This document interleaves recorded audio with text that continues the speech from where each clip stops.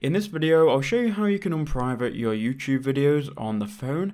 So if you've privated some videos before and you now want to make them public, this video will help you with that. So what you need to do once you're on YouTube and you're logged into your account, go to the channel icon in the top right hand corner and then head over to your channel. Once you're on your channel, go ahead and go to manage videos. That will take you here to a list of all of your videos.